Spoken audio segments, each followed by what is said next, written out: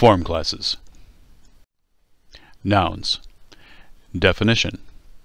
Any word that takes the characteristic endings of nouns. The plural ending, s or es, for regular nouns. Examples: dog, dogs; cake, cakes; box, boxes.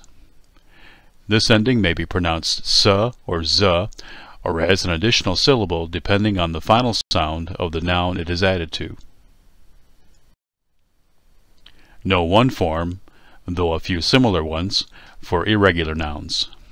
Examples: mouse, mice; louse, lice; foot, feet; goose, geese; child, children; man, men; fish, fish; deer, deer. Regular inflections follow a predictable pattern. Irregular inflections don't follow a pattern, unpredictable. The possessive ending. Apostrophe s added to singular nouns. S apostrophe added to plural nouns.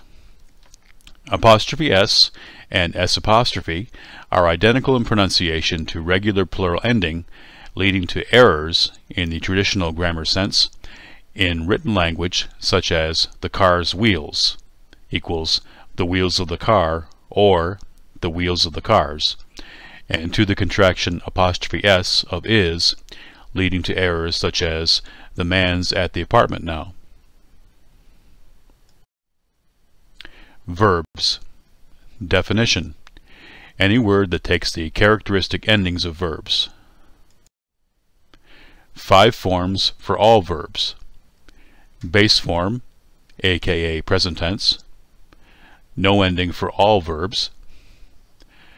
Third person singular, s or es, ending for all verbs except be.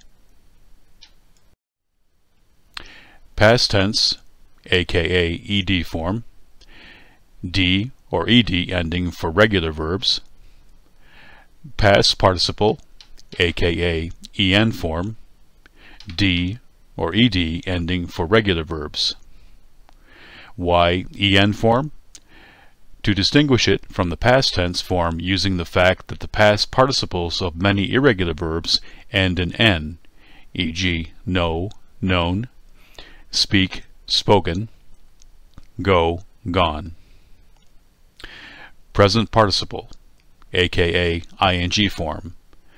Ing ending for all verbs.